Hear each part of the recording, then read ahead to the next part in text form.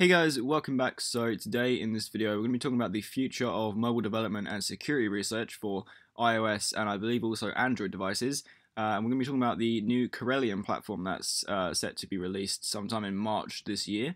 So some of you guys may have heard of this. It's been announced quite a while ago, but I've only just got around to making this video. Now this is an upcoming platform that's going to allow developers, mobile developers, to essentially virtualize any mobile device hardware through this platform and allowing them to test on various different devices without actually having to physically have those devices. Now, this is not the same as simulation as we get with Xcode and with other platforms, where you would just simulate the iOS on a different iPhone through the Mac. This is actually a virtualized hardware, so it's going to be basically a one-to-one clone of the device. As if the device was a physical device, it's going to be an emulated or virtualized ARM chip, and it's going to have every aspect of the operating system on it. So here is their Twitter account. They haven't really posted a lot other than the fact that it's going to be released in March. We also have a website here which basically doesn't have anything on it apart from a request early access button.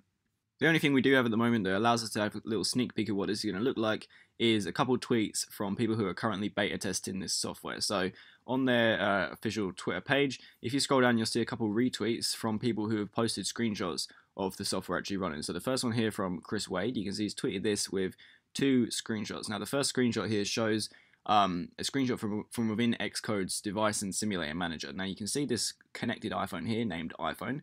You can see the info about it. So it's running iOS 11.2.5, it's an iPhone 6, it's got 11 gigabytes, and the serial number is Corellium i6, which is obviously not a real serial number because this is actually a virtualized hardware. Now this is not a real iPhone, but Xcode will essentially just assume it is and treat it as one because of how real, how one-to-one this virtualization is. So this is going to allow developers to essentially connect up other iPhone hardware that they don't actually own or they've not actually bought, but it will act the same way as if they did really have these physical devices.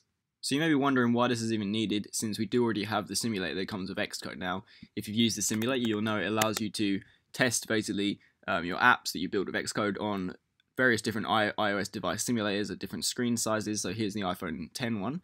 And this allows you to test your apps, test the functionality of them using through this sort of simulated iOS version. Now, this is actually going to be very different to what this virtualized hardware is, because this is actually running through the Mac. Obviously, it's running on an x86 processor, not an ARM processor, and it's not really running iOS in the sense that it's not gone through the secure boot chain. It's not it's not the sort of build of iOS that you'd find on a real iPhone. This is just the sort of high-level stuff, just so you can actually test your UI within Springboard. Now, what these virtualized iPhones are, these are literally the same thing as a real iPhone, just without having to be able to physically touch them. So you can use these exactly the same way as a real iPhone, and therefore for app developers, it's going to give you a more reliable way of testing apps, because sometimes within the simulator, you'll get different results just because of the fact it's not a real iPhone. So if you're testing some kind of app that's really complex, you may possibly get different results in the simulator than you would when you actually run it on a physical device. Whereas if you decide to test with the virtualized hardware instead, then you will get the exact same result on this virtualized hardware as on the real device.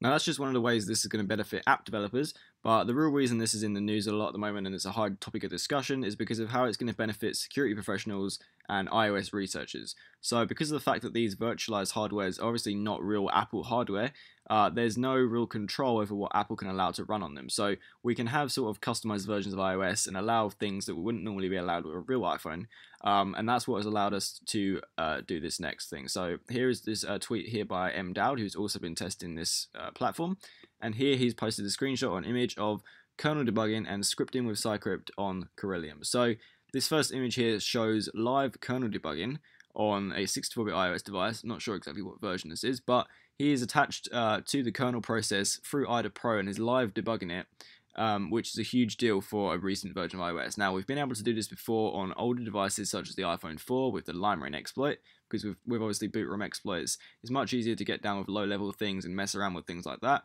But this is a huge deal, and it's not really, I don't think this has been done before on any 64-bit device, but it's now possible due to this virtualized hardware, because obviously it's not real Apple hardware, but the actual iOS that's running on it is one-to-one with the real iOS. So this is going to make it so much easier for anyone poking around with iOS or anyone interested in kernel security, anything like that. Much easier to discover vulnerabilities and debug them and figure out what's actually going on. So it's going to make it a whole lot easier for anyone researching or attempting to maybe even make jailbreaks in the future. So hopefully we will see this lead to great things for the Jailbreak community, because people will have much easier time discovering new vulnerabilities in the iOS kernel. Now, he also did post the second image. This one shows Cycrypt, which is actually built into this. Now, if you don't know what Cycrypt is, it's essentially a platform written by Jay Freeman that allows you to attach the processes and hook and overwrite methods. I've actually got a video on it in my playlist of iOS hacking and security research. So if you go in here, there is a video somewhere in there on how to use Cycrypt if you're interested in that. But yeah, the main thing is the kernel debugging abilities. So hopefully this will, as I said, bring some good things to the Jailbreak community, as it is going to make it a whole lot easier. Unfortunately, it's not coming out until March, and even when it does come out, I think it's still only going to be released to sort of a select few people. But if you are a developer and you're actually interested in using this, then you can go here and request early access, and you just need to put your name, company if you have one, and your email address, and then you'll be added to sort of their list, and then you have a chance of, I guess, getting early access to this whenever it does launch. So unfortunately, that's pretty much all the information we've currently got on this. I couldn't really find any other things showing actual use of this platform other than those two tweets, and as I said, the website is very limited in what information it gives. If you search up Corellium iPhone on Google, you'll find many articles talking about how this is going to be an Apple hacker's paradise and things like that, but other than what I've just showed you, I couldn't find any other information or demos of what this actually is going to look like yet. So we're going to have to wait until March, but hopefully we will see some good stuff when it does come out. So hope you guys enjoyed this video. I'll leave a link to Corellium.com in the description if you want to sort of request an invite on this. But that's pretty much it. So I hope you guys enjoyed this video. Thanks for watching. Don't forget to subscribe for more, and I will see you next time.